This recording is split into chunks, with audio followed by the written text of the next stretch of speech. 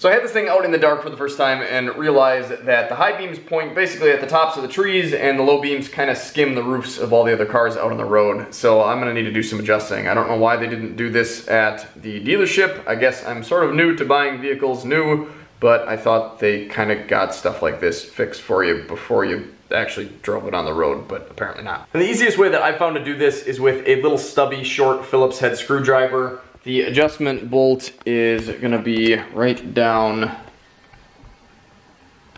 there. So what I'll end up doing is sticking this down in there. I'm gonna back up from the wall here to kind of get a little bit of an idea of where I'm aimed at. Now, we'll get that down in there.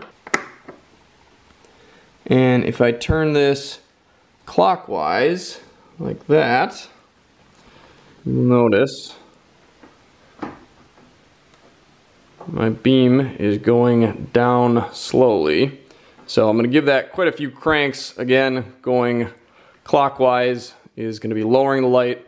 Counterclockwise would be bringing it up higher. Now with just that one adjustment point, I did actually move the high beams along with the low beams. So those don't need any separate adjustment. They just stay right along with the lows.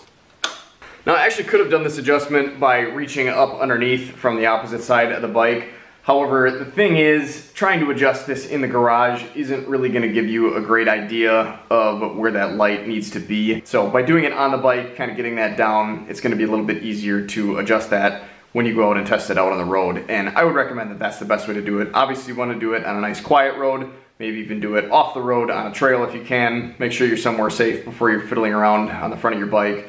But this is something that really kind of just needs to be gone out and tested and adjusted in the field. You can look up some sort of goofy schematics that you can put on the wall, but I found that that really just takes more time than it does to go out and test it out on the road, and that's usually when you know whether it's going to be right or not.